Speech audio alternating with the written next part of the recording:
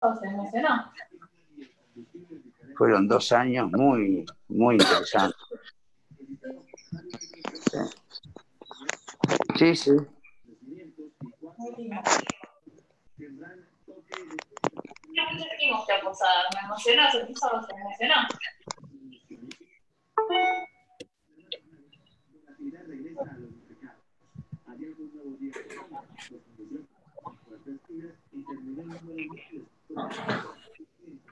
No puedo imprimir. ¿No? No.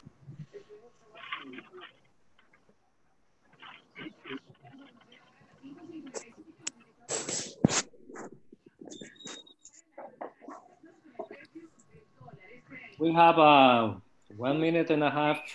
Maybe we can wait a little bit for people that is coming. Absolutely.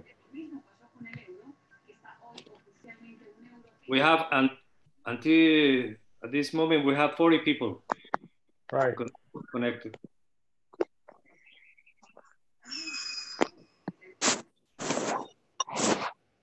Les voy a pedir a todos, por favor, que apaguen sus micrófonos para que tengamos una conexión bastante limpia y la grabación también sea.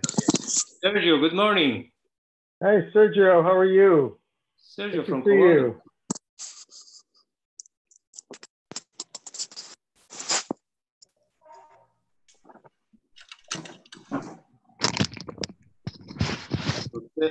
José Murilo. Oi, José. Parabéns. Parabéns. Aquele webinar foi de mundial, viu? Oh, graças. Muito bom. Derrota. Obrigado. Foi uma ótima experiência. Jose, it was a great accomplishment. It was wonderful. Yeah. Absolutely. Oh, thank you, Tony. Yeah, Very fantastic. Good. It was really good, wasn't it?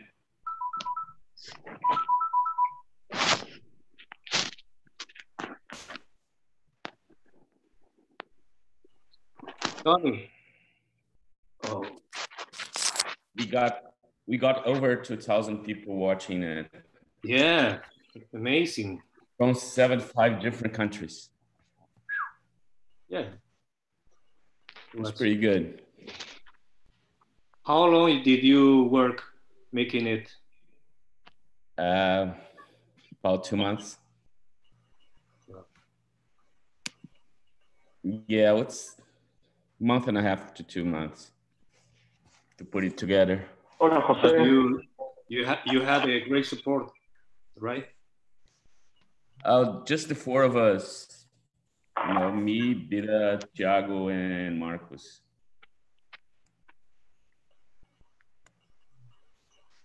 And well, by the end, we got the Deflux, got the money from Deflux to pay for the. Yeah. Okay, people. It's 7 o'clock. Before giving the introduction to Dr. Anthony Caldamone, I would like to share with you. Les voy a rogar, por favor, que apaguemos todos nuestros micrófonos. Yo los había puesto para que entren apagados, pero hay gente que tiene su micrófono activado. Así que les ruego, por favor, encarecidamente que podamos apagar nuestros micrófonos. Antes de darle la bienvenida al doctor Caldamone, quiero avisarles que hoy tenemos su presentación como testículo no descendido, update. La próxima semana estará el doctor profesor Pedro José López de Chile con historia de una revolución, reflujo vesicolateral lución.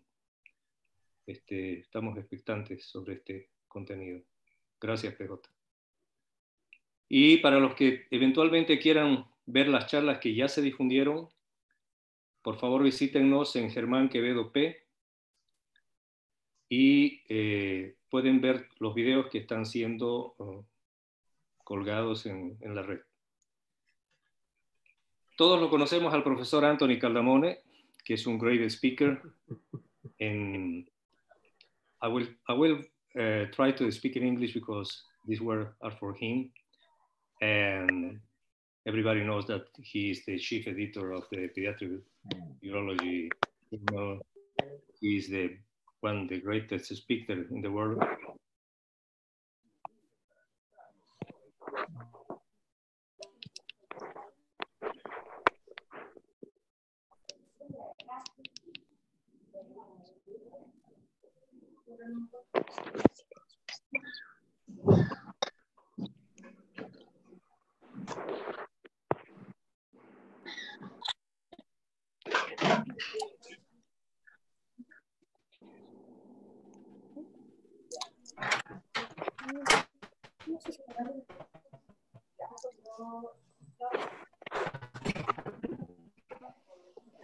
Buen día, Mari.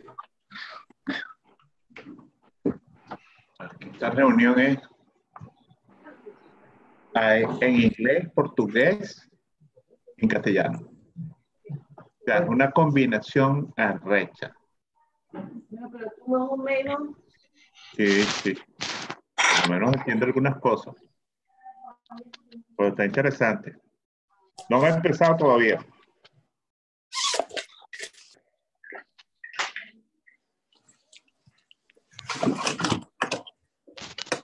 I think German went offline for a minute. He must be having a computer problem.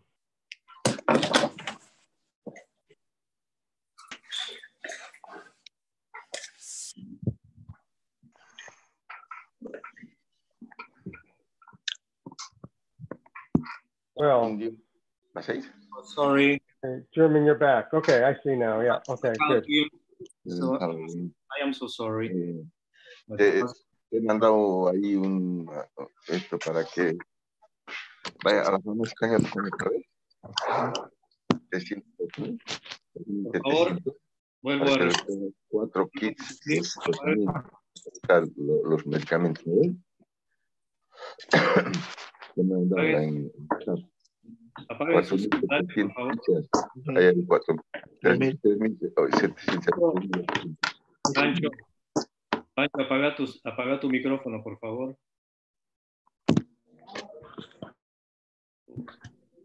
Es cierto. Okay. I will give to Dr. Caldamone. Okay. But, okay. Did you see my screen, Tony? I did see your screen. I saw you the picture when you were in Providence. That's right. I did recognize that. Okay. Yeah. Can I follow up? Okay. So I will tell you, everybody, that Dr. Anthony Caldamone, as you know, one of the best speakers in the world in pediatric urology. But you don't know who is Tony. Tony Caldamone is the best person I met in this meeting in Santa Cruz, Bolivia. He is Dr. Anthony Caldamone. He's his brother and best friend, maybe, Dr. David Diamond, and John Brack. It was an amazing meeting we have here. But let me tell you, when I've been in Dr. Caldamone's house, he made me do a trip for 1 hour and 19 minutes to see one amazing place. He told me that we was going to cover his plant. As I don't know the name in English. Is the ego fig? I think it's fig. Fig tree, yeah. Yeah, but I don't believe him, because maybe he was so kind with me, and he was trying to bring me to know that beautiful place. Anyway, thank you, Tony. But let me tell you, as you know, I come my 7 years in Brazil. I think I learned to do caipirinha, and he's fan of caipirinha. I was teaching, he was learning. I hope he's learning. But let me tell you, he's a great cooker. Dr. Caldamone is a great cooker. He made a beautiful and delicious fish. Thank you, Tony. It was very delicious. I don't know why. He's the young people likes very much him. And he every month has a meeting that he called quiz time. And they expect for learning, but they expect for the pizza also. And my daughter, he got with him 2 or 3 times, and she called him Uncle Tony. And how he does it, I don't know. He's Tony, man. He's a great sportsman. He likes bicycle. He likes mountain climber. He's a good mountain climber. And this was a beautiful game that we went to see the Boston College against the College of the City. In the dramatic final, the City Stain team won, and Tony told me, as always. But let me tell you something. Tony, he's with the Bolivian national team camiseta, I don't know in English. He's Dr. Brock, and he does many trips to Bolivia, 3 times, to teach, to share his knowledge, and to do the better thing he knows to do that, to be the good for people. For that, thanks for being Tony. Thank you, Tony. The people is waiting for you, and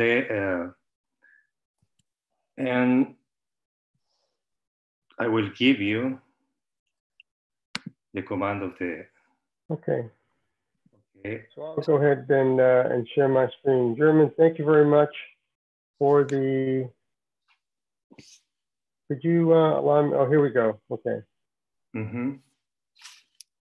All right, and we'll do that.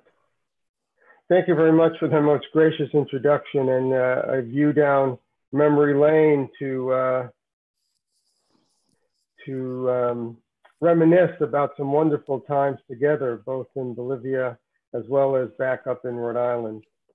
I do want to give my compliments to the team at the Japanese hospital and to German in particular for putting together this lecture series, which has taken advantage of a very difficult situation across the world, as you know, but allowed for a good outcome. And that, in that regard, I will share with you a quote that I wish I knew who said this, but I don't. But it is, a crisis is a terrible thing to waste. And I think the fact that the lecture series has grown out of this crisis that we're dealing with shows that one is taking advantage of a difficult situation. I also want to take the opportunity and the liberty to dedicate this lecture to one of my mentors and close friends, Howard Snyder. Howard passed away recently. Howard was my attending, along with John Duckett, at the Children's Hospital of Philadelphia when I trained. And he remained a mentor to me for my whole career. He opened many doors for me, and I owe him a debt of gratitude. He passed away about a week and a half ago. He was a consummate surgeon. He was an academician. He was a historian and got me interested in medical history.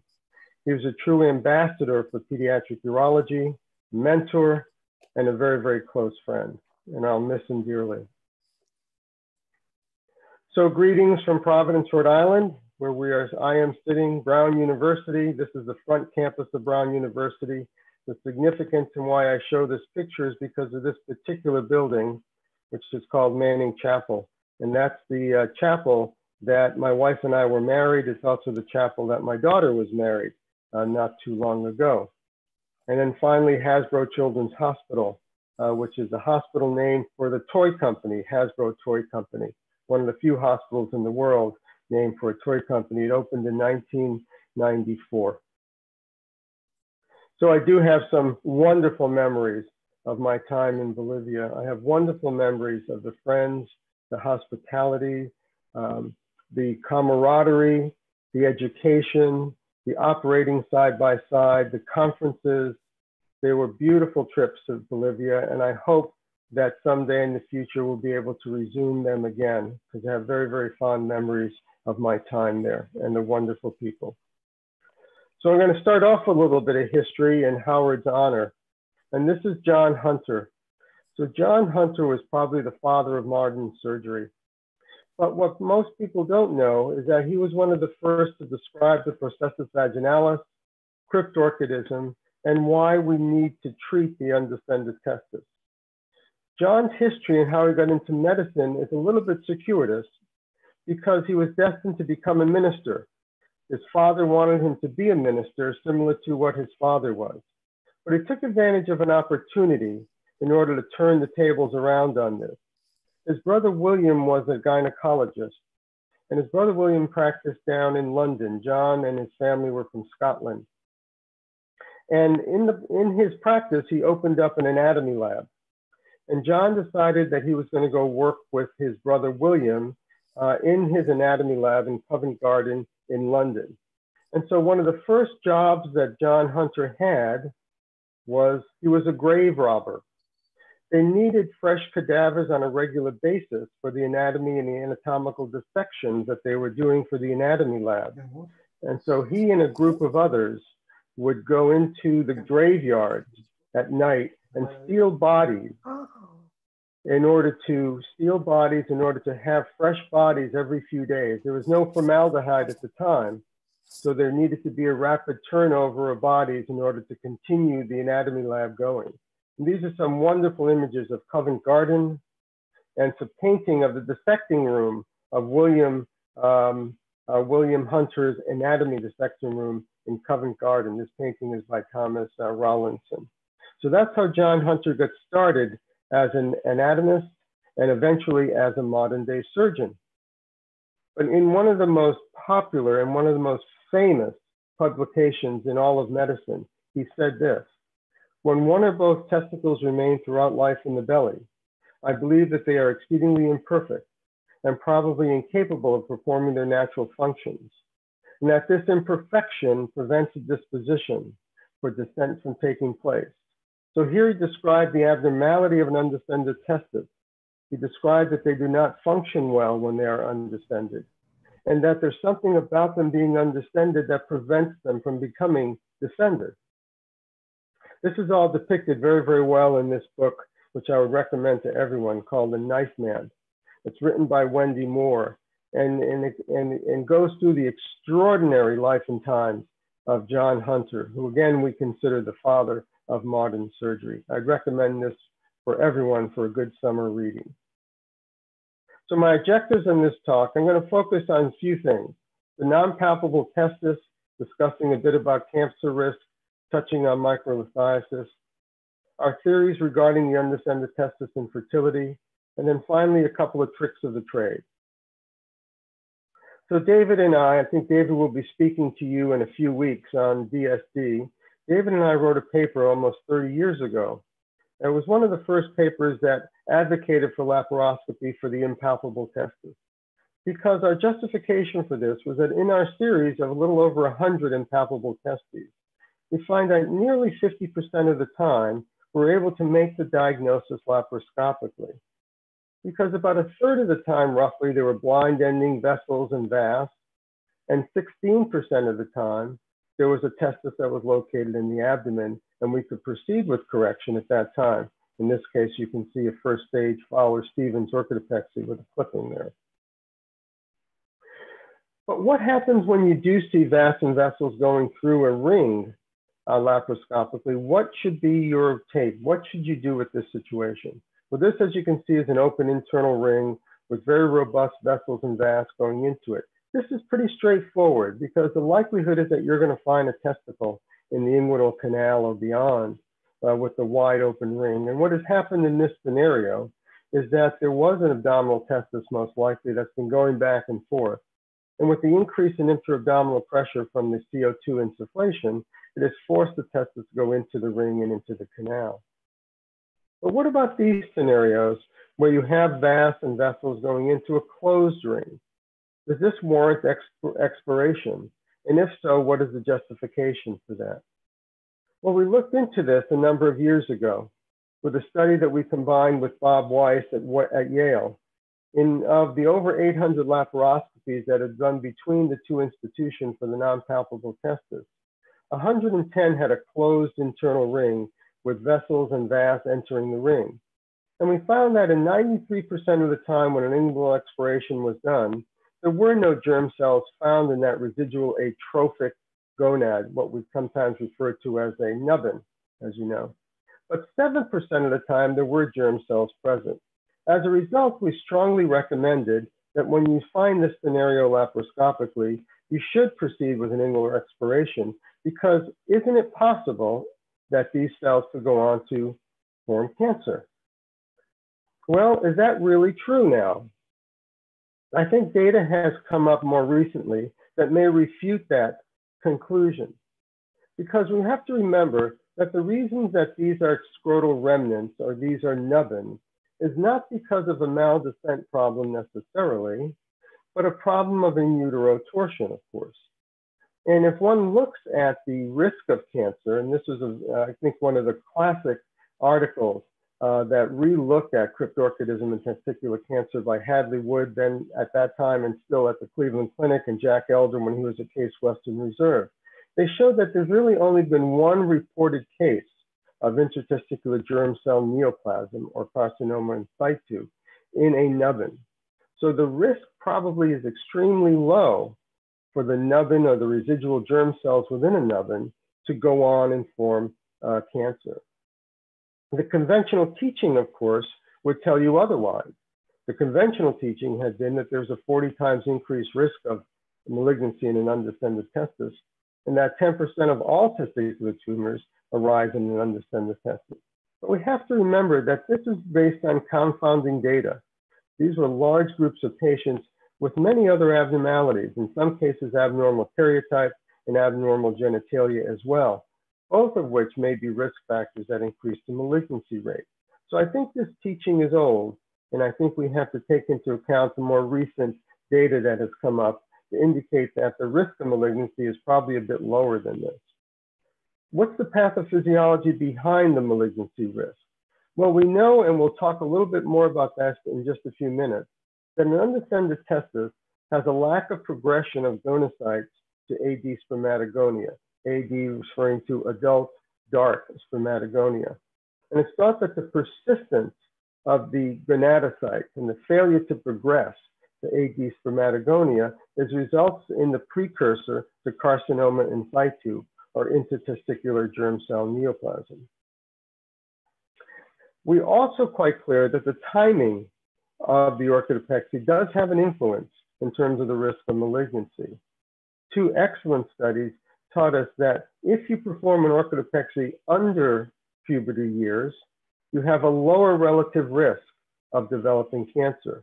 Whereas pubertal or post-pubertal years, the relative risk of developing malignancy as a result of that undescended testis is much, much higher.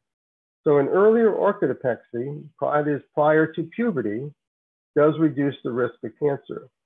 Whether there's a difference between an orchidopexy done prior to puberty at 9 years of age versus an orchidopexy done at 6 months of age in terms of that malignancy risk, we do not have data that tells us for certain that there's a difference between those two populations. We can only say that pre-pubertal does make a difference.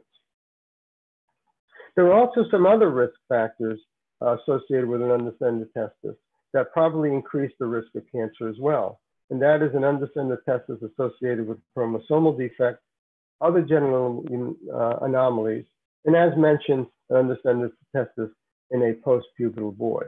But what about the question of, and by the way, in these particular populations, I would generally recommend the biopsy be done. What about testicular microlithiasis? Is there a higher risk of this in cryptorchid boys? Does it increase the risk of malignancy, and what should our follow-up strategy be in this particular scenario? Well, Doug Hoosman published an excellent paper looking at the increased malignancy risk from microlithiasis. And it's not across the board and generic, but seems to be associated with certain populations, such as there's a 20% increased risk of CIS in subfertile men with bilateral microlithiasis. Or if you have a unilateral germ cell tumor and there's contralateral microlithiasis, that does place that testis at a higher risk for malignancy. But we know that microlithiasis is so common that we need to risk stratify it into these groups to be certain as to which patients we should be following more closely. And regarding cryptorchidism and microlithiasis, there is a 10% incidence of microlithiasis and cryptorchidism, which is at least, I think, even higher than a twofold greater risk. And 10% of these will go on to develop malignancy. Again, a 2 to 3-fold increased risk. So clearly, when you have an undescended testis associated with microlithiasis, one has to be on the long-term concern that that child is carrying a much higher risk of malignancy beyond that of just cryptorchidism alone, and beyond that of just microlithiasis alone. So what do we do with this patient? So here's a patient who had a non-palpable testis on the left side, as you can see. And here we did a first stage Fowler-Stevens. We successfully were able to put that testis down into the scrotum in a second stage. I generally had obtained ultrasounds about 6 months postoperatively to document a baseline size of the testis and flow to the testis. And here he is, he has microlithiasis. What should the follow-up be for this child? Do we get markers for this patient? Do we follow this child with serial ultrasounds? He's not at an age where he's going to perform testicular self-examination, however. Well, I think it's quite clear to remember that prepubertal orchidopexy does reduce the risk of malignancy, but it does not eliminate the risk of malignancy. So I think it's incumbent on us in this situation, in this particular scenario of an undescended testis with microlithiasis, that we follow that patient at least until that patient is able to perform adequate self-examinations at the time of puberty. That would be my teaching about this particular scenario. Now, regarding fertility, there's a wise old saying that goes something like this. If your grandfather and your father were infertile, then you're probably going to be infertile as well. I don't know if this translates appropriately and gets the point across, but I hope it does. There are a couple of different ways that one can associate fertility with an undescended testis. One is ductal abnormalities. Depending on the position of the testis, the patency of the processus vaginalis, about 30 to 70% of undescended testes can have an abnormality of the ductal system, either a very loosely attached epididymis, something Howard Snyder used to call the digital epididymis because you can get your finger between the epididymis and the testis, or even blind ending vas deferens. But most of the fertility issues related to undescended testis are due to an intrinsic developmental abnormality, in that biopsies of undescended testes compared to normal testes show an increased number of gonocytes, reduced AD spermatogonia. Here in the normal testis, you can see normal adult dark spermatogonia, and a reduction in primary gonocytes as well. I'm sorry, apologize. A reduction in primary spermatocytes, as you can see here in the normal situation. Now, how does that all occur? Well, we think it's probably due to a surge of LH that occurs around the time of birth, in that the LH surge causes some help in postnatal testicular descent, but also sets up the first step in germ cell development. It sets up a mini puberty, if you will, and this happens around 2 to 3 months of age. So in the fetal germ cell pool, what we have is a high number of gonocytes, high number of gonocytes, and a lack of AD spermatogonia. And as a result of the surge of LH and then the resultant surge in testosterone, at roughly 2 months postnatal is when the testosterone surge kicks in, 4 to 6 weeks or so. There's an apoptosis of some of these primordial cells and a conversion to AD spermatogonia, so that the normal testis will have a lower count of gonadocytes and gonocytes and have presence of AD spermatogonia. In classic work done at Children's Hospital of Philadelphia, and Howard Snyder is on this work as one of the co-authors as well, they took a large number of patients with unilateral undescended testis, performed orchidopexy, but did bilateral testicular biopsies on them, and compared the undescended testis to the contralateral descended testis, first in the less than 1 year old age group at the time of surgery, and showed that the total fetal germ cell count was increased, gonocytes were increased, and AD spermatogonia were significantly reduced in the undescended testis versus the contralateral descended testis. In the older age population who had orchidopexies at 2 to 9 years of age, there was a significant lack of spermatogonia in the undescended testis, and also a modest lack of spermatogonia in the contralaterally descended testis. And this was what we think accounts for the fertility compromise that boys have with undescended testes. So what's happening in this scenario is that LH surge is probably blunted, or at least the response to the LH surge and the increase in testosterone is blunted, such that we don't have that conversion from the fetal germ cell, from the fetal stem cell pool to the adult stem cell pool, and the lack of development of AD spermatogonia, which results in malignancy. So the blunted response to LH results in a decrease in AD spermatogonia, which leads to infertility, but also results in a persistence of gonadocytes, which may be the risk factor associated with cancer developing in the undescended testis. So the question then comes up, does orchidopexy make a difference? So these are multiple studies from Peter Lee in Hershey, Pennsylvania at the time, and others, in which they went by questionnaire semen analysis and some paternity data. And this is mostly paternity data that you see here, in that a corrected undescended testis, fertility or paternity rates were about 65%, whereas that in a unilateral undescended testis, fertility rates were about 90%. And 83% of those in the unilateral group had normal sperm density, morphology, and motility as well, compared to 93%. So a modest reduction, if you will, in fertility in the unilaterally undescended group. And the orchidopexy probably affords a modest improvement, therefore, in fertility potential. Hazlimovic in his work, so Hazlimovic, Farouk is from Basel, Switzerland, came over to work at the Children's Hospital of Philadelphia in the early 90s, and working with Howard Snyder and John Duckett and Dale Huff from the previous study, provides a lot of this data that is so relevant today to us. And in his independent studies from Basel, Switzerland, however, he took a large number of orchid men who had biopsies during childhood, and then was able to get semen analysis on roughly about 19 years of age, and showed that an orchidopexy done at less than 3 years of age, there was a 3-fold higher sperm count. And the younger the unilateral undescended testis at orchidopexy, the higher the sperm count. And when he looked at the histology in this particular population, he found that those who had a unilateral undescended testis, and at the time of orchidopexy had the presence of AD spermatogonia, had a 7-fold higher sperm count. However, if there was no AD spermatogonia, the timing of orchidopexy did not seem to influence the rate of fertility.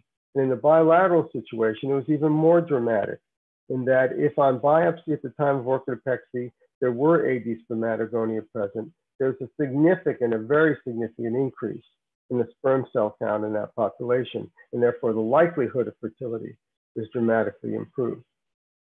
So the question comes up in this blunted response that happens in cryptorchid testis with the LH surge and the resultant testosterone and the lack of progression that we should see, can this be influenced in some way? Can hormonal therapy, in addition to orchidopexy, influence the progression from fetal stem pool, from the fetal stem cell pool to the normal adult stem cell pool? Well, this has been looked at in a number of studies, and all have shown similar results. Most all have shown similar results. In this particular group of 42 boys who were biopsied at the time of orchidopexy, those who had neoadjuvant GnRH therapy showed that there was a significant increase in AD spermatogonia per tubule and AD spermatogonia per tubule at less than 24 months as well. For the younger ones was even more so, giving us some indication that it's possible that neoadjuvant hormonal therapy may be helpful.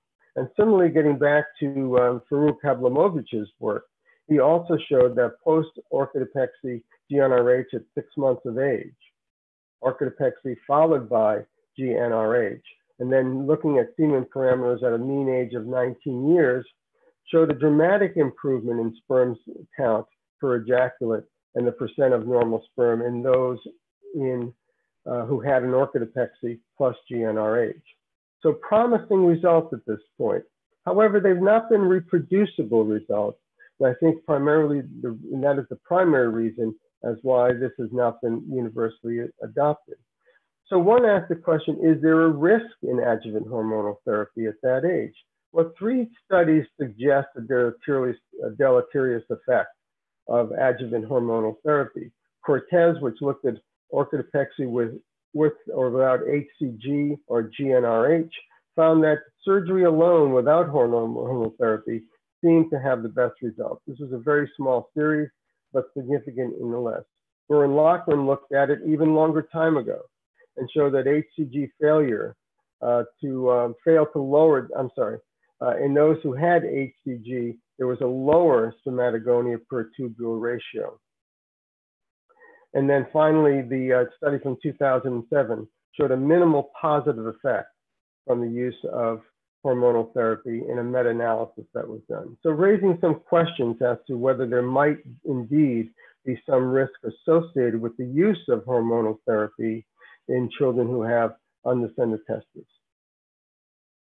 Well, a very famous statesman, Dan Quayle, former US Vice President, once said, "Predictions are risky, especially when they are about the future." Once again, I hope that translates okay. But I would predict, going to the future, that we're probably going to risk stratify children with undescended testes. Age dependency is a factor, as we already know. But maybe we should be considering biopsy at the group that we would identify as having a high risk of fertility problems, and identify those who have absence of spermatogonia or reduced spermatocytes per tubule, and consider this population for adjuvant hormonal therapy at the time of orchidopexy because of the higher risk benefit ratio, and that being in the bilateral undescended testes primarily. Okay, let's take a little breather for just a second. And I want to talk a little bit about a couple of tricks of the trade that I use in orchidopexy, 2 in particular. So this is the first one. I, of course, learned orchidopexy the way everyone else has learned orchidopexy, I think, from Howard Snyder primarily, and through a standard inguinal incision, isolating the testis and spermatic cord, and an open dissection of the processus vaginalis off the spermatic cord, which provides the majority of the length in moving the testis down into the scrotum, followed by the use of a dartos pouch. However, I became enamored when I talked with Adrian Bianchi at one time about the use of the pre-scrotal orchidopexy, or what he termed the trans-scrotal orchidopexy. And there have been a number of studies that have looked at this as well, from Adrian when he moved to Manchester, England, Marty Coyle's group from Denver as well. So the pre-scrotal orchidopexy, I say, is designed for those palpable descended testes, particularly those that are located in the superficial inguinal pouch of Dennis Brown, where an incision is made along the line between the scrotum and the perineum. And here one can see that incision. With the use of retractors, one can easily get up into the inguinal canal from this approach, and then dealing with the processus vaginalis at that time, and then creating a pouch between the dartos muscle of the scrotum and the scrotal wall in order to tuck the testis in place. We reported our series on 85 pre-scrotal orchidopexies back in 2003, I believe. And our follow-up was quite good.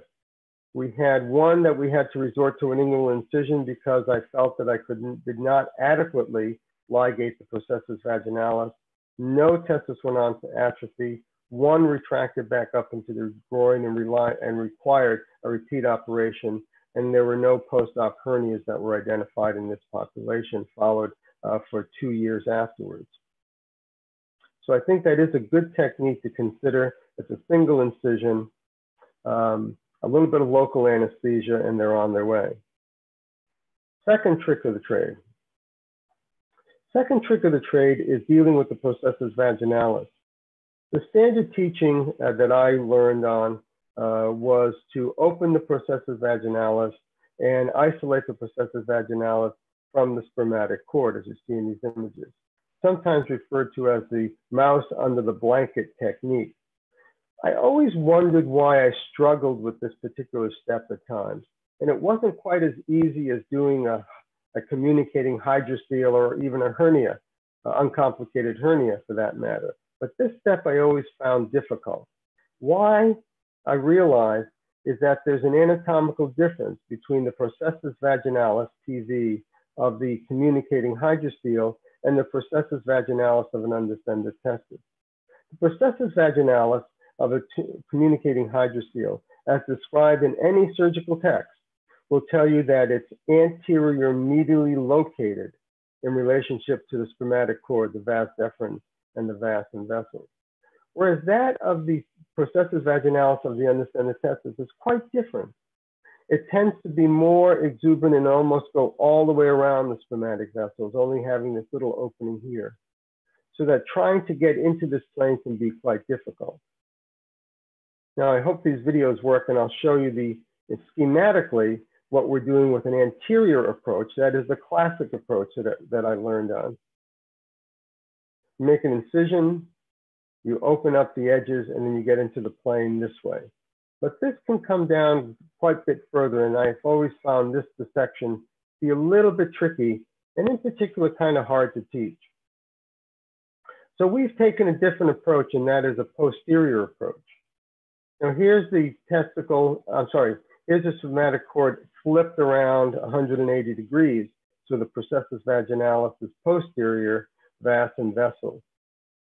And what we're going to do is we're going to make an incision in the external spermatic fascia, ESF, external spermatic fascia, ISF, internal spermatic fascia, and see what happens when we make that incision. What happens is that the spermatic cord comes right up at you, and your dissection plane is very, very easy in the internal spermatic fascia to dissect the spermatic cord from the processus vaginalis. I think it's a much, much easier dissection to make. And here are a couple of illustrations. So again, this is with the spermatic cord flipped 180 degrees, so we're looking at it posteriorly. We've made an incision in the external spermatic fascia. We come right down on the vessels and right down on the vas. And so behind the vessels and vas would be the external spermatic fascia and the processus vaginalis, which you can just very bluntly peel off. The processus vaginalis is here, the spermatic cord is there in order to get that separation. I think it's a much easier technique to use for dissecting the processus vaginalis off the spermatic cord in the undescended testis, and a very much easier technique to teach and for residents and trainees to grasp. In our series that we've reported, we showed that in this non-inferiority study, if you will, that they were pretty much equal as to whether you went through a posterior approach or an anterior approach, with very little problem as far as complications were concerned, and quite comparable to the anterior approach. Finally, I'm going to close with another piece of history, and that is this gentleman. This is John Kinsley Latimer, the chief of urology at Columbia.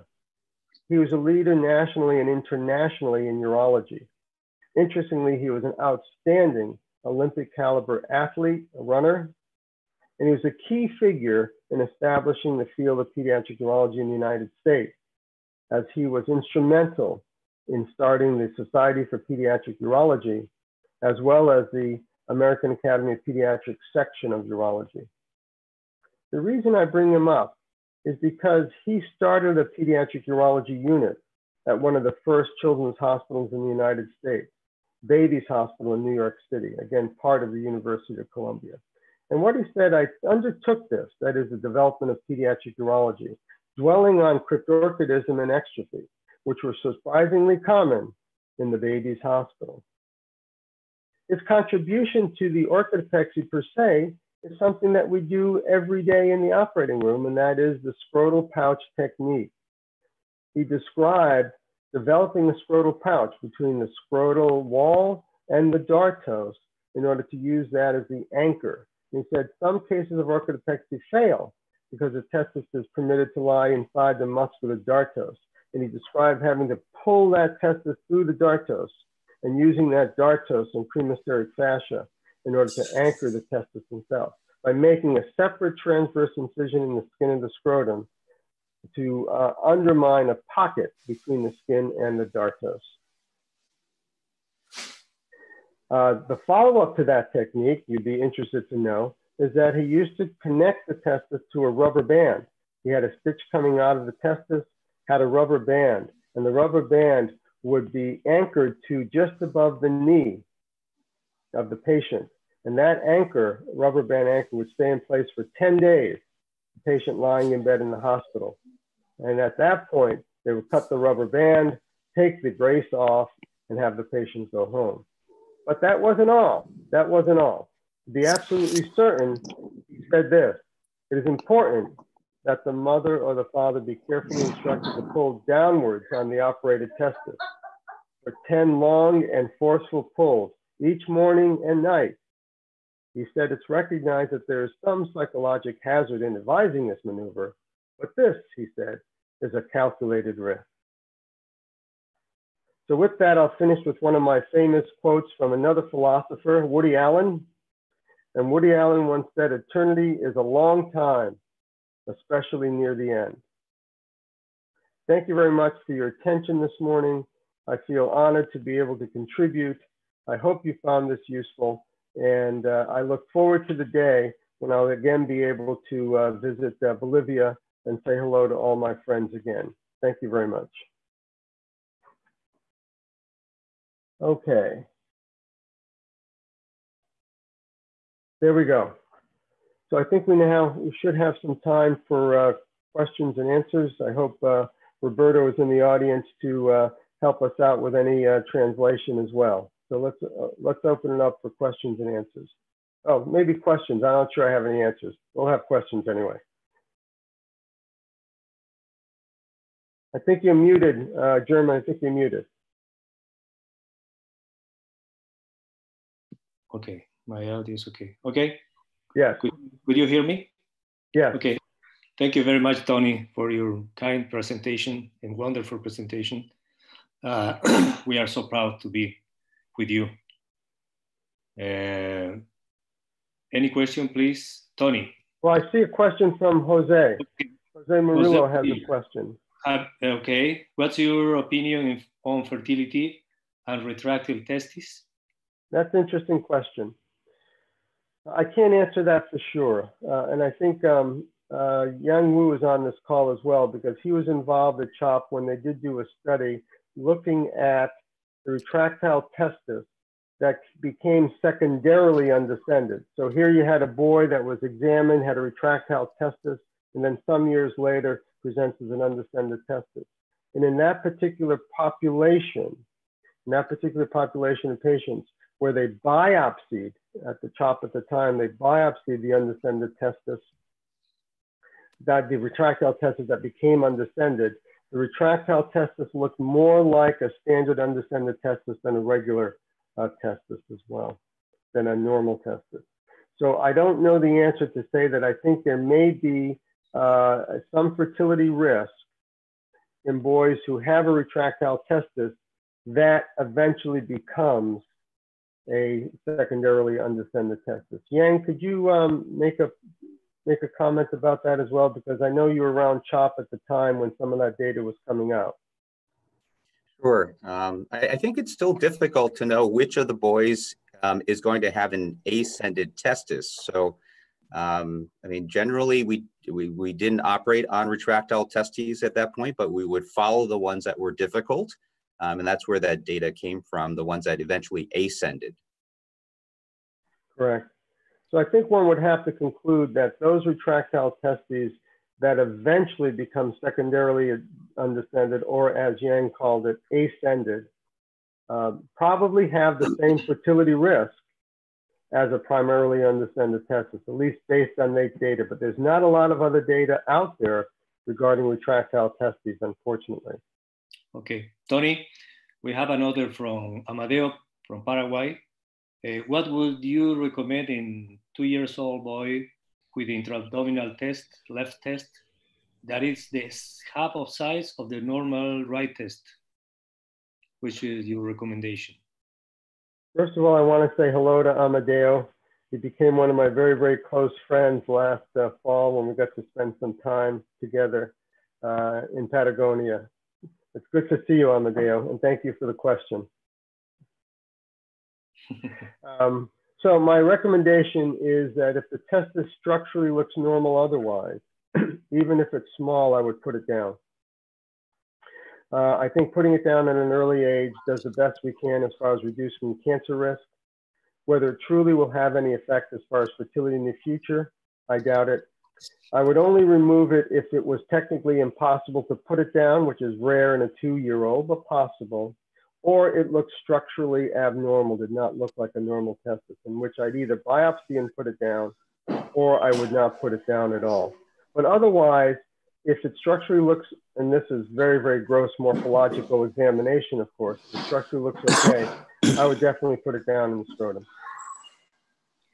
From Carlos Delgado, which age do you recommend to resolve surgically this patient with undescended testicles?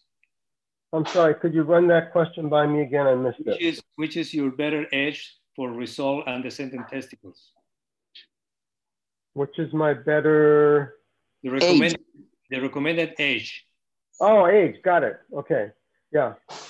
Well, you know, I think you got to get beyond that LH surge, but realistically, I think anytime after about 3 months of age, you can do it.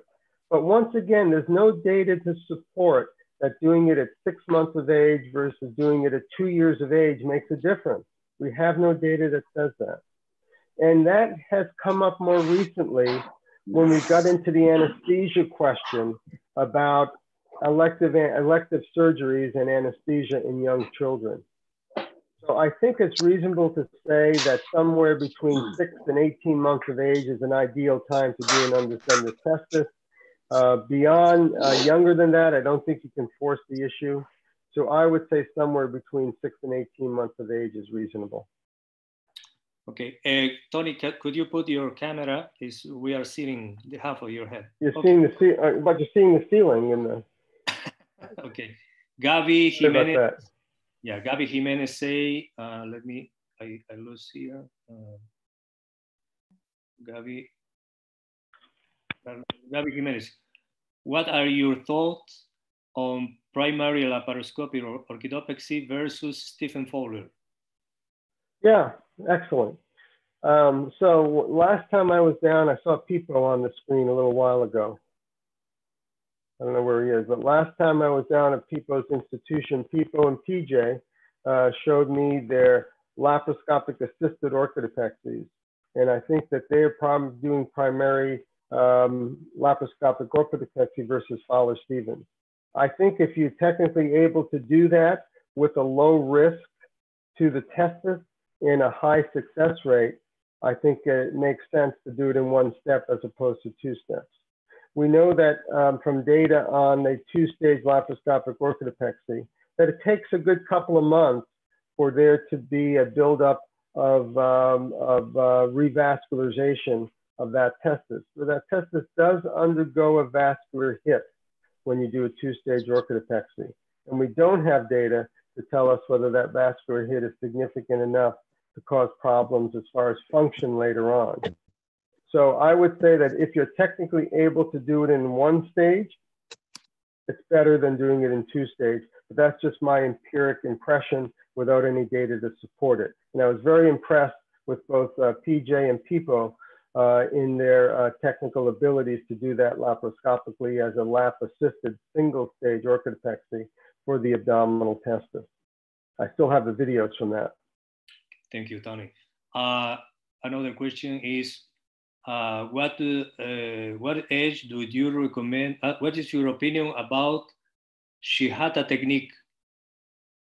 I don't know that technique. I saw that question come up, so someone's going to have to educate me on that. Maybe this is the technique that he push the testicle inside the abdomen to the other side. I think this is the technique that Amadeo is asking. Do you hear about it? I think I'm not that familiar with it. Amadeo, tell us a little bit more about it, please. Thank okay. Can I German? Yes. Okay. Thank you, and nice to see you again, Tony. And thank you very much. I really feel the same thing. We had a great time in Patagonia. The technique is moving the testes from this place laparoscopically and pull it to the other side, to the upper internal ring, and fix it there for 3 months. So they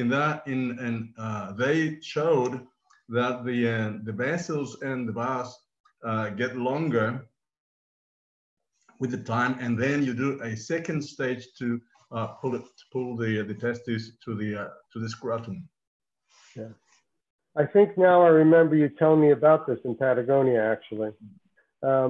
So all I can say about that, without any experience whatsoever, is that way back in the 90s when we were first starting to do laparoscopy and deciding whether for an abdominal testis we should do a 1-stage versus a 2-stage procedure, Craig Peters taught me that if you pick up the undescended testis and you pull it over to the contralateral internal ring, if you're able to pull it over to that ring, you probably have enough mobility in that testis to be able to put it down into the scrotum as a 1-stage procedure and not a 2-stage procedure.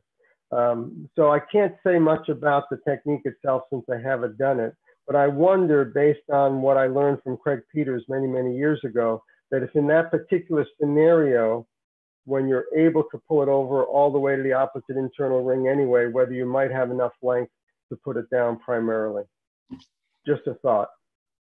Alejandro Peñarrieta from YouTube asked if in the posterior approach to the incision of the fascia, the spermatic fascia, you do close to the external or the internal, external or close to the testicle?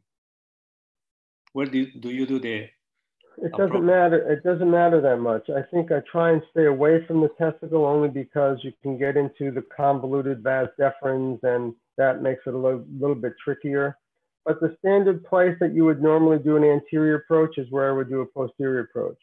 And I would really, really encourage you to try it, because I think once you've done it this way, you'll find that it's a lot easier than getting the sac off for a standard inguinal undescended testis. But it doesn't matter so much where you do it. PJ asked your recommendation for orchidectomy in UDT. Well, I think orchidectomy and UDT.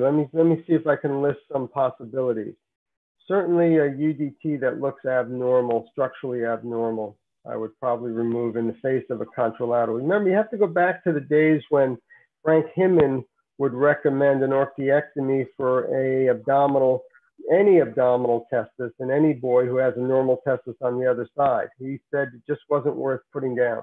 I don't think that's necessarily true, but certainly if the testis looked abnormal in any way. I also, in my lecture, did talk about which ones I would biopsy, and I won't repeat that again, but I would put that as a caveat that some you should biopsy as well. And then I think an undescended testis in a post-pubertal boy, in which you cannot comfortably get it down into the scrotum without any tension, and has a normal testis on the other side, I would remove that testis as well. Yang, do you have any other thoughts about that? No, I agree with what you said, yeah. Okay. When do you biopsy the testis in regular orchidopexy?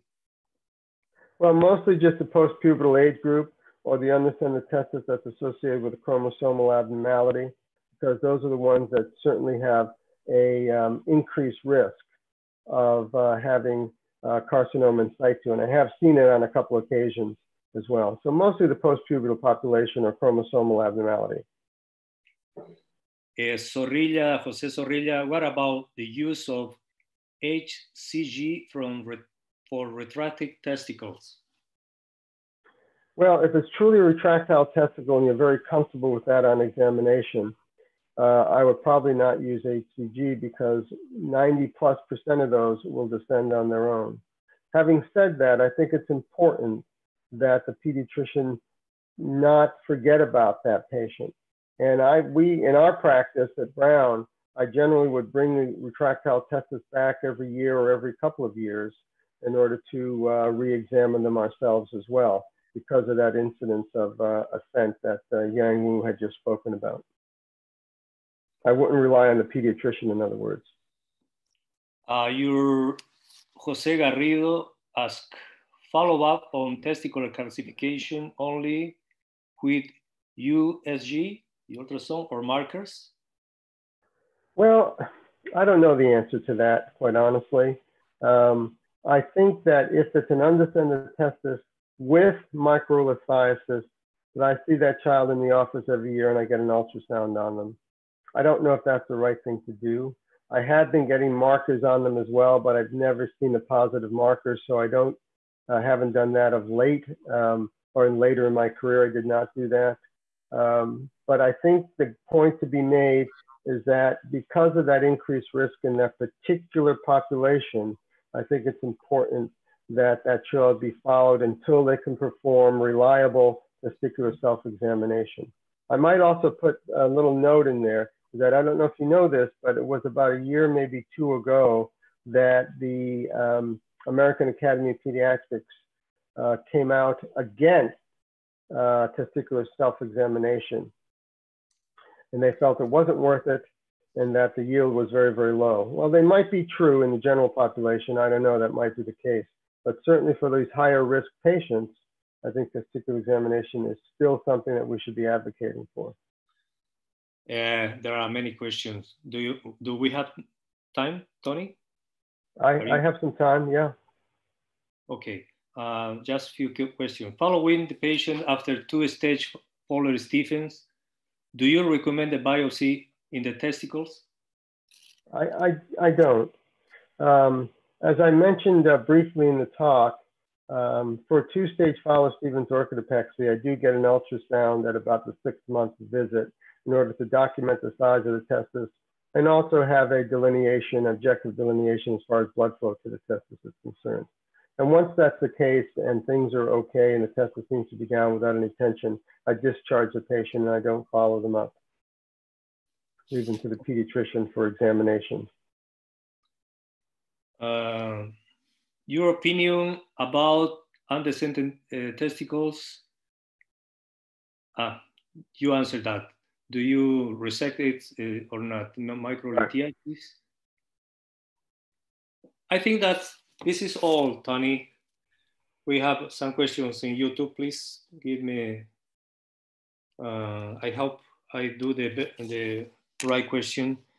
Kusulba say your age when you utilize some coadjuvant for bilateral orchidopexy. I think that. Do you understand? Not quite. Tell me again. Do you have any age when you use some coadjuvant for orchidopexy, bilateral orchidopexy? You know, maybe he's talking about hormones. Do you use? Well, I haven't yet. I don't think the data is quite at the point where one can advocate that across the board. I would like to see some more data come out regarding not so much a benefit, but whether there's any increased risk in using it. So I don't have an age, but if you follow the work of Hadlamovic, he would say that you use something like GnRH for 6 months post orchidopexy is what he would recommend.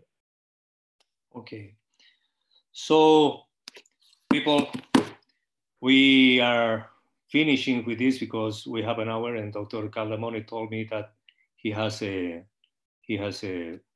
busy for this time ahead.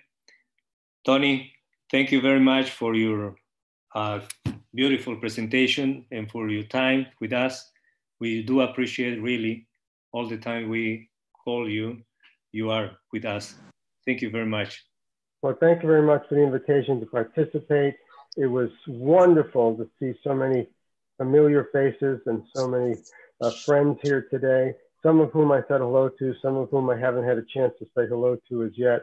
But I missed all of you, and I do hope that we're able to get together again soon in a safe environment. And thank you, German, for setting this up and all of the details that went into putting this together. Appreciate it very, very much. And I look forward to jumping in on some of these lectures on Tuesday mornings, moving towards the future. Thank you. Thank you very much. Muchas gracias a todos por su gentil presencia. Les agradecemos la gentileza de estar con nosotros. Y el próximo martes tendremos al profesor PJ López de Chile con reflujo vesicoureteral, una historia sobre el reflujo vesicoureteral y algo parecido a eso. Muchas gracias otra vez y hasta el próximo martes. Hasta pronto. Bye, Tony. Gracias. Bye, everyone. Gracias, Thank you very Germán. much. Bye. Good to see everyone. Bye, Tony. Take care. Have a good See you. day. Bye. Good to see you. Cuídense. Cuídense. Muy lindo, Germán, muy lindo. Gracias, Pachi. Un abrazo. Muy bien. Es un verdadero maestro el hombre este, ¿da? Las conferencias tan ordenadas, tan bien, tan pausadas, con los puntos críticos. Realmente es... Oh, Tony, you are there? He's Oh, here. yeah, I'm still here. Yeah, I'm still here. Well, I said that you give us a great talk and that you are a real teacher, non pediatric urologist, because you are so clear, so calm, and good information, good topics. Congratulations, and we enjoy very much. The real teacher. Francisco, thank you so much. It's very, very kind of you to say, because I admire your teaching style as well, as you know, and we also had some fun together in Patagonia recently. Good. It's good to see Nunzio. Nunzio, how are you? Hello, Nunzio. Nunzio, how are you? Good to see you. Okay, Pascual, Nunzio. Un gusto. Placer. Javier, good to see you also. Ricardo Subieta is also with us, Tony. Is he? Oh, Ricardo, how are you? Good to see you. Ricardo, are you still in the mountains? Yeah, yes. You're still in the mountains, okay. He's running from coronavirus. Yes, for sure. Successfully, I hope. That's okay. Okay, people, thank you very much. Amadeo, is everything okay in Paraguay? Yeah, so far. Good.